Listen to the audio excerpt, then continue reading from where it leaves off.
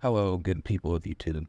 Have you ever been in a situation where you have a depth of field issue where certain things are out of focus and they shouldn't be, or certain things are clear and they should be out of focus? Look at this. Look at this garbage.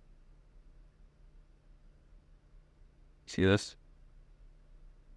This is ruining what is otherwise a perfectly good-looking restaurant setting on fire. Well, some people will tell you to go into your materials, mess with the depth of field settings, change things to after depth of field, before depth of field. Listen, don't worry about those people. Let me save you a ton of time. You need to go to your project settings, type in separate. Hopefully you know how to spell separate. I don't, but this is my second time recording this video. You need to uncheck separate translucency. This starts out checked, and you need to uncheck it. Why it starts out checked, I'm not sure. Maybe there's a good reason for it. I don't have a good reason for you. I'm just here to solve all your problems, okay?